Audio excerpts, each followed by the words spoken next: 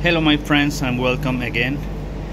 Today we are going to check once more the typical symptoms of the Panama disease in banana. So Panama disease is also known as Fusarium wilt of banana, and here we are observing some artificially infected plants of Cavendish of the cultivar Grand Naine.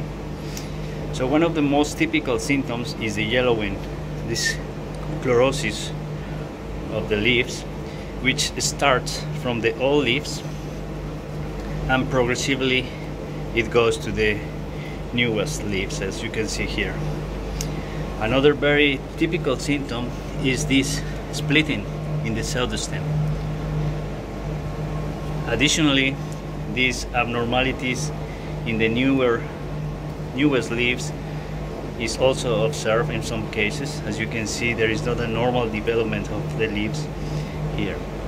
Internally you will see discoloration, reddish discoloration, but this we will see it in another video. So again, this chlorosis or yellowing, the typical wilting. So eventually the leaves collapse like this one here, and they just remain like this around the pseudostem. Is called the skirt syndrome. So the leaves just are hanging around the pseudostem, they look like a skirt.